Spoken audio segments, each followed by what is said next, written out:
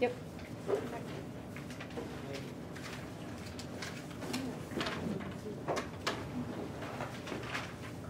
Ready? Go. Over 80% of people who become tuberculosis active have TB lying dormant in their bodies already.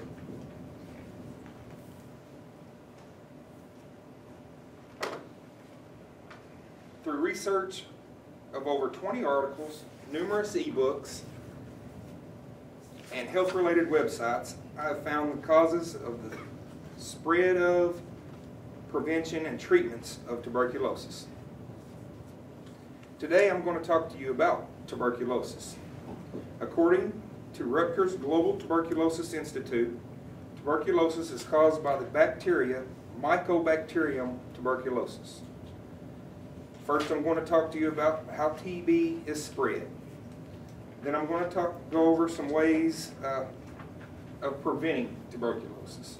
And finally, some treatments for active TB. Now that I've told you what we will be discussing, let's start with how TB is spread. According to Rutgers Global Tuberculosis Institute at New Jersey Medical School, as far back as 1720, English physician Benjamin Martin developed a theory that if you constantly drink, eat, and sleep with people, you increase your chances of getting tuberculosis tremendously. And tuberculosis has actually have to break a tubercular piece of tuberculosis that's lying dormant in your body. Has got to break off and start multiplying before it actually becomes active.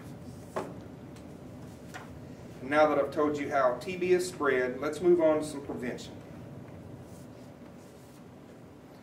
Now, according to the U.S. Institution of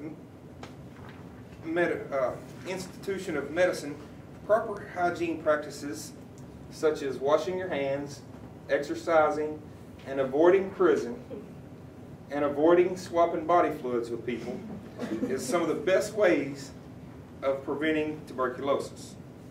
According to Margaret Talbot, author for The Atlantic, if you have HIV, HIV, tuberculosis, and hepatitis C are considerably higher in prisons than in the general population.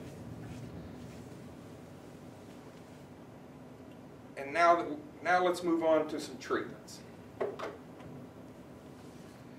The most common treatment is isoniazid, and it's given 1 pill a day for 6 months for people that have active TB.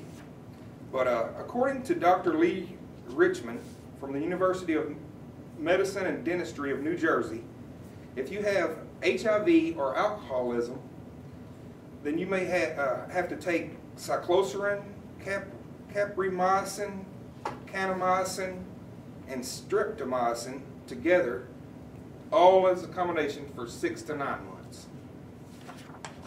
And now that I've talked some about the treatments, let's go over what I've talked about with you today.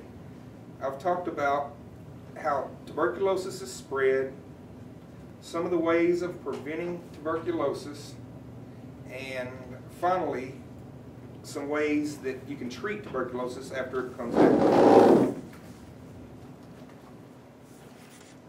Knowledge is power, so get educated about tuberculosis, be aware of who you have contact with, get tested, and pass on the knowledge. A dying disease making a return from growing numbers of immigrants, overcrowding prisons and hospitals should be enough to make you want to be tested.